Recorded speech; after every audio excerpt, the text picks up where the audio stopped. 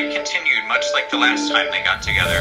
They enjoyed the music, talked about life in the quiet confines of the speakeasy, and both had their fair share of drinks. As they were about to leave and head back to Bobby's once again, they heard a commotion right outside the building. A crowd had gathered around a man shouting. No stranger to weird men shouting. It was LA after all. Bobby and Anna tried to get around the crowd and head towards his car. "Somebody help me. That lady, she did something to me. She gave me some kind of disease," the man yelled. Bobby stopped and looked closer at what was going on. The man clearly had something wrong with him. He had tears and snot running down his face. Strands of mucus were tangled in his beard, and he seemed to be gasping for his next breath.